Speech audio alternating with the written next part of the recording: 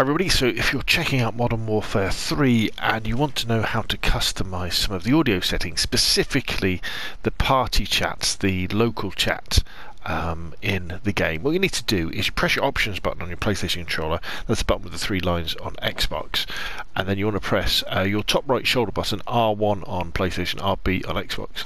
Go across the settings, then use your D-pad to go down to audio, and this is where we can start playing around with stuff. So you'll be at the top like that. You can come down, and of course you can turn voice chat on or off completely, so you don't have to listen to anybody in the lobby.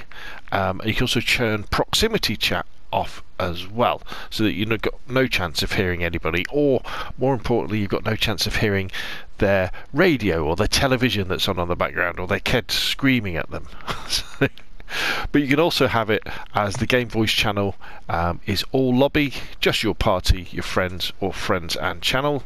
And you can also have last words voice chat, so that way when you get killed you can obviously shout words of encouragement to your enemy, like "good shot my fellow," and "well played," and "good game," so they can be encouraged to carry on in just a friendly and sportsmanlike manner for the rest of the game.